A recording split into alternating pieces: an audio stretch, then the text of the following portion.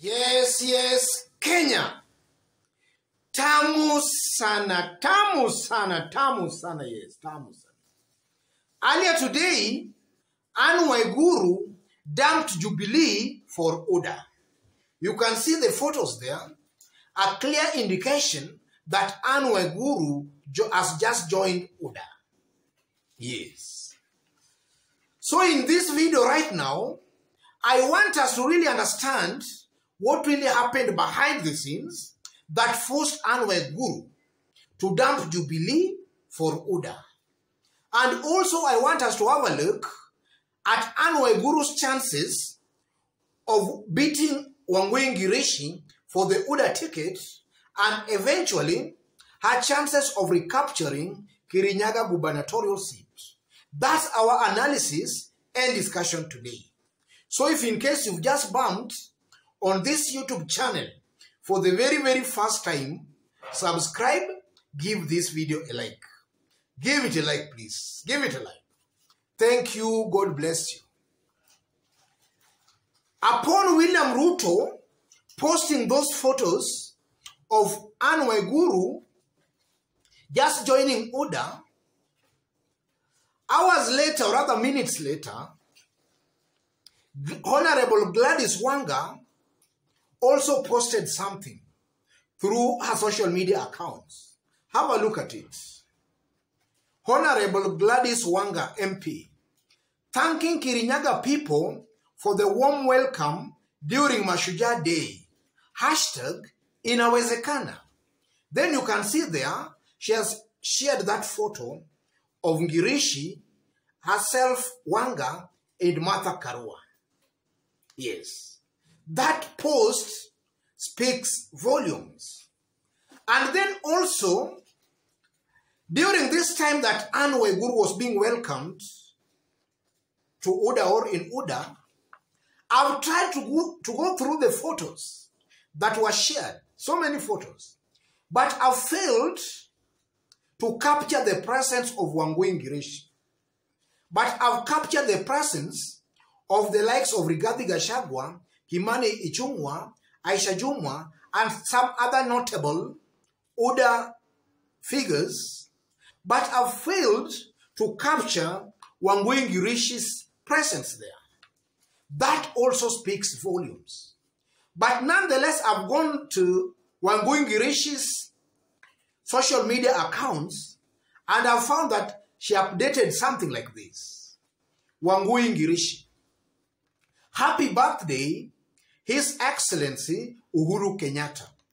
We wish you God's blessings today and every day after and pray for wisdom as you continue to steer Kenya to prosperity.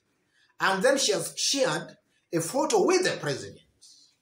So Wangui Ngirici here is just praying for the president to continue to steer Kenya to prosperity. She's just admitting that the president is doing a good job. Yes. So in this video, ladies and gentlemen, I want us to really understand what made Waiguru to dump Jubilee for order and what are her chances of capturing order party ticket and also recapturing Kirinyaga gubernatorial seat. That's our analysis. I believe there are two things that forced Waiguru out of Jubilee party. Because looking at, or rather studying Waiguru's language, I tend to believe that her heart was really in Jubilee party. And she was trying all she could to remain in Jubilee party. But all in all, things happened and she's out of Jubilee party. There are two reasons why she quit Jubilee party. The first reason is that she has fallen out with the president and she was no longer wanted or rather needed in Jubilee party. In fact, Jubilee party wanted a way of doing away with her, which largely they have succeeded. So Waiguru has just played to the whims of very strong, powerful forces who wanted her out of Jubilee Party. She has played right into their game. That's the first reason. The second reason, ladies and gentlemen, I believe it because of the Martha Karua influence and also Wangui Ngirici's influence and dilly-dallying with some of notable handshake appointment or rather handshake personalities. That's also another reason that might have scared Waiguru to jump, or rather to quit Jubilee Party. I think the dalliance between Martha Karua and Wangui Ngirici with some other notable handshake luminaries might have also scared Waiguru into dumping Jubilee Party. Yes. So what are Waiguru's chances of beating Wangui Ngirici for the UDA party ticket? Or what are Waiguru's chances of winning UDA party tickets? Yes. From the look of things, ladies and gentlemen, it seems to appear that Waiguru might battle it out with Wangui Ngirici for the UDA party tickets. But that's just for now or for today. Because one day in Kenyan politics is like the biblical 1,000 years. But assuming they went head to head with Wangui Ngirici for the UDA party tickets, what are Waiguru's chances of beating Wangui Ngirici? Yes. In the event of that, or rather should that happen, then I strongly believe, ladies and gentlemen, that Waiguru will beat Wangui Ngirici very early in the morning for the UDA party ticket. And I'm saying that because of this. If you look at Wangui Ngirici's development record, even in Kirinyaga, you will largely agree with me that she has done nothing that can make her be elected on the platform of development. Apart from yelling the wheelbarrow thing, she has completely done nothing. And also, if you look at Wangui Ngirici, I don't think or believe she looks like somebody who can be a governor. She's just but a heckler. So I tend to believe that if they go head on with Wangui Ngirici, then Waiguru will beat Wangui Ngirici. Simply because as we head towards 2022, you know, Wangui Ngirici has been getting the mileage and the credit because of the Raila phobia that has always been existed, maybe in Kirinyaga. But the phobia is now dying down. And also, if you look at it objectively, Wangui Ngirici has also been getting credit because Waiguru was in the handshake team. She was not in UDA. So assuming Waiguru is in UDA, I tend to believe residents of Kirinyaga, or rather, UDA party supporters, are now going to weigh between Waiguru and Wangui Ngirici. Who is the better evil? I tend to believe they will settle for Waiguru, simply because she's now the governor, and also because if you compare her to Ngirici, she appears to be a little bit better compared to Wangui Ngirici. Yes. So, what are her chances of winning Kirinyaga gubernatorial seats? Assuming now she has won the UDA ticket. What are her chances of recapturing Kirinyaga gubernatorial seats?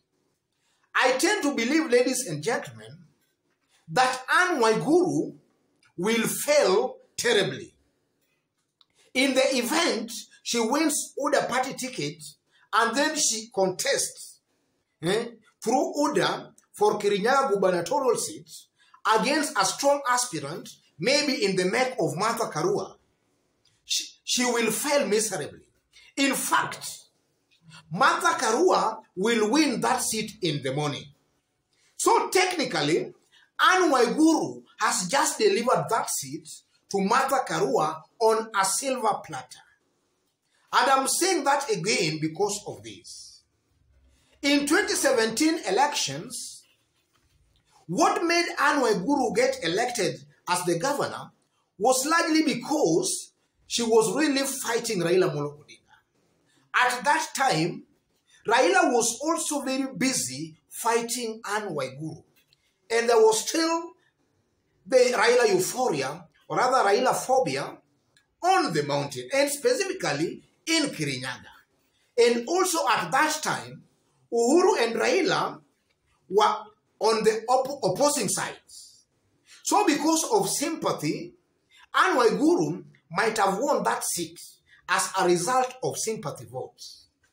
And if you look at the results, the difference between Anne Waiguru and Martha Karua was very, very minimal.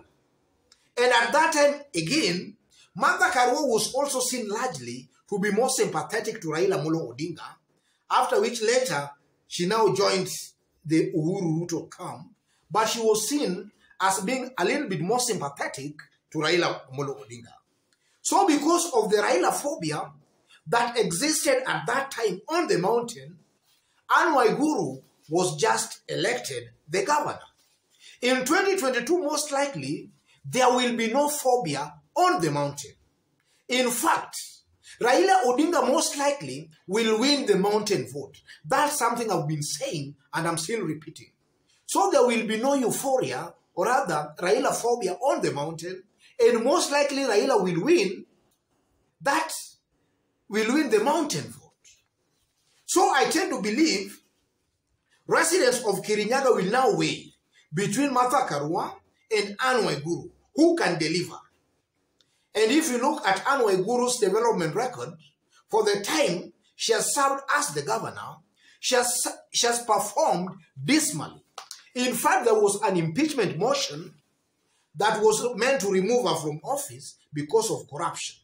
And also her development record on the ground is also poor.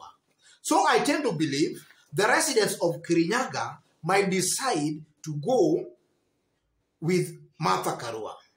And then also Gladys Wanga's post today just confirms the strong effort, or rather the powerful forces that might have pushed Anne Waiguru out of Jubilee Party. She was no longer wanted in the Jubilee Party. And from the look of things, ladies and gentlemen, it seems to appear that Martha Karua and maybe Ngirici are being wooed to join maybe the handshake team. I tend to believe so. Otherwise, ladies and gentlemen, just as I did indicate when you were starting, if you've bumped on this YouTube channel for the very first time, subscribe, give this video a like. If you are watching us for the very first time outside Kenya, drop a comment, let us know from which part of the globe you are watching us from. To our continued fans and subscribers here, God bless you, God bless Kenya. Tamu sana, tamu sana.